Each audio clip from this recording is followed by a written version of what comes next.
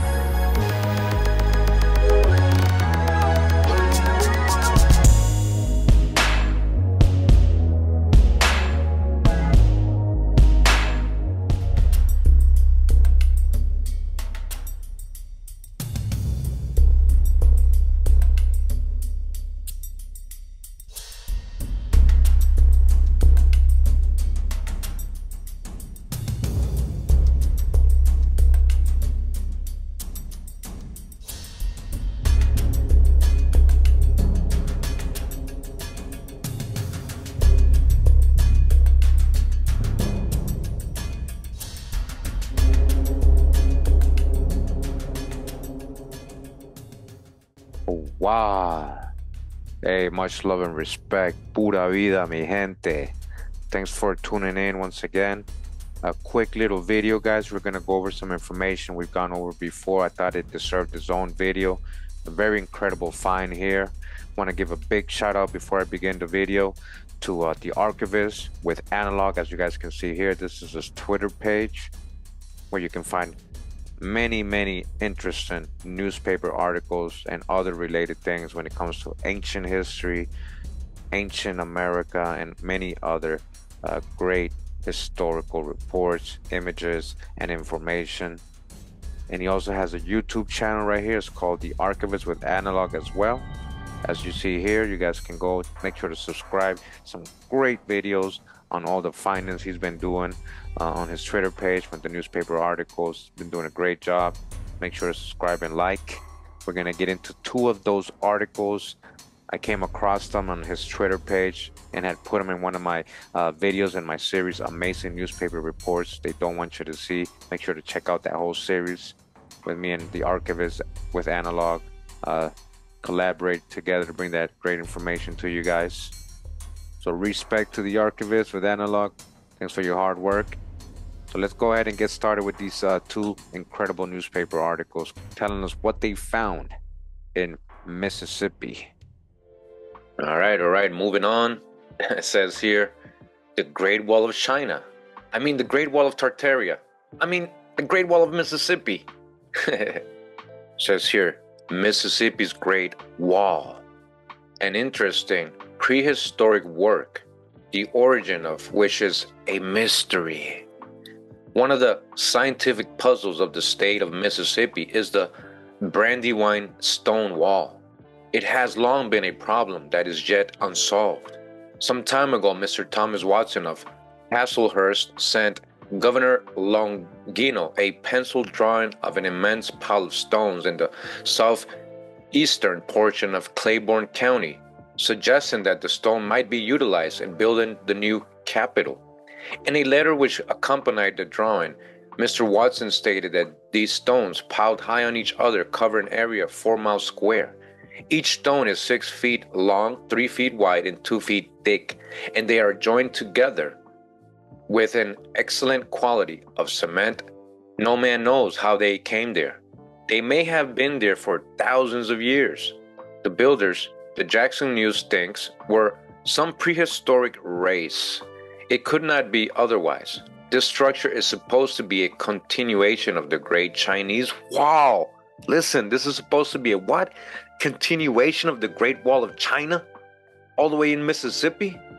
Which seems to begin below Raymond in the southern part of Hinds County, and which is traceable through Copaya. All right, this is how long this wall is. Listen up. It is broad enough to accommodate 2 or 3 wagons abreast and is one of the wonders of the world. One of the wonders of the world.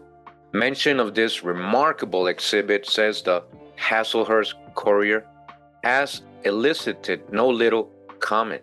In fact, has brought a letter to Mr. Watson from the Warden of the United States Penitentiary at Leavenworth, Kansas, and also a letter to Dr. T.B. Birdsong from another distinguished source, it being known that the latter some years ago investigated the matter. Mr. Watson, however, says the Courier has given the subject more patient thought and gone over the ground more thoroughly than anyone else, and to him the Courier is indebted for the following facts.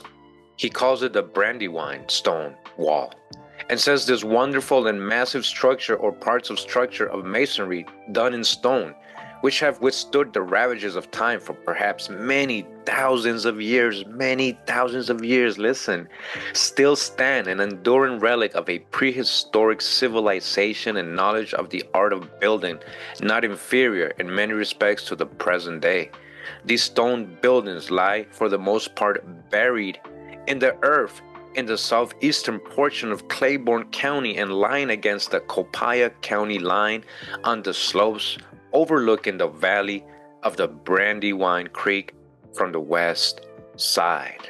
Wow, a wall, a long, thick, megalithic wall buried in Mississippi. They're saying it connects to the Great Wall of China.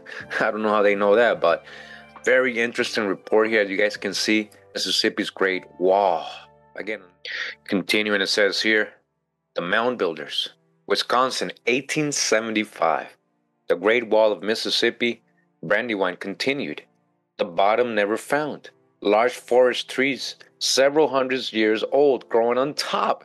400 square miles. So you understand what he just said? They found an archaeological wall, and they found trees growing on top of that wall. Very large trees, meaning that wall is very ancient. Let's get to the report. It says here, the Mound Builders.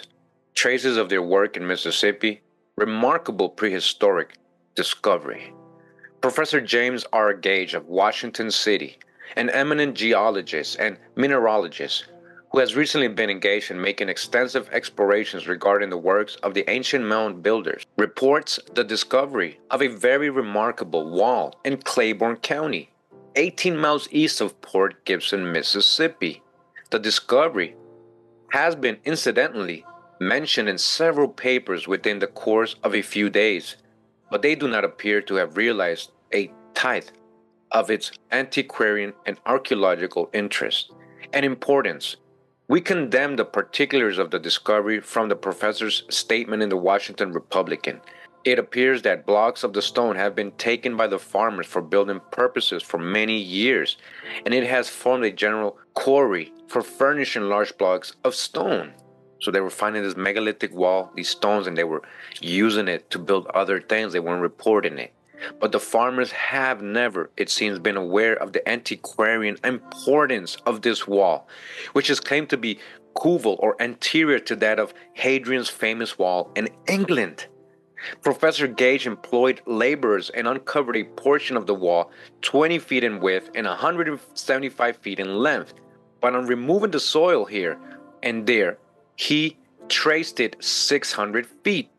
The workmen uncovered the wall to a depth of 6 feet, but lower than this, the excavations were not continued.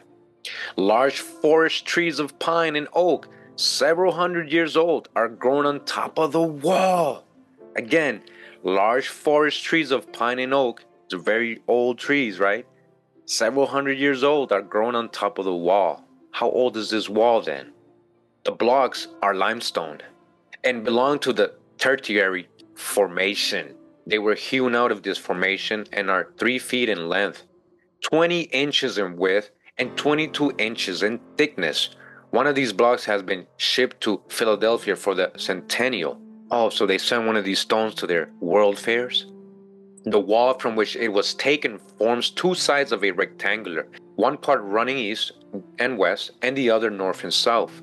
The excavations were made near their angle.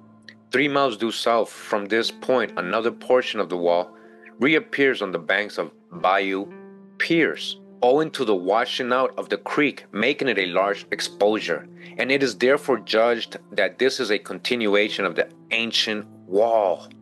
The wall was built on the side of a ridge overlooking a swamp, which in ancient times was evidently the bed of a lake.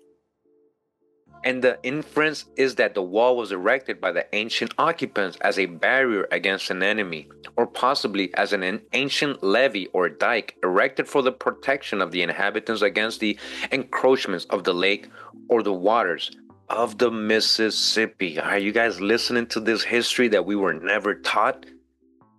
From other evidences of the wide extent of this wall, as described by Professor Gage, it appears that it included a large area of land, covering probably 400 square miles. All right, this is big, and extending to the Mississippi River. The locality where the wall exists in the neighborhood of the Natchez Indians, all right, the Natchez, who were found in a state of considerable civilization when they first visited by the French. And these remains, it is conjectured by Professor Gage, had some connection with the occupation by the warlike ancestors of this interesting and famous tribe. All right, you guys hear this? They didn't teach us none of this in school. They don't even bring it up at all. It didn't fit their history. Remember, manifest destiny. If it's considered pre-Columbian, it wasn't considered historic. It was savage.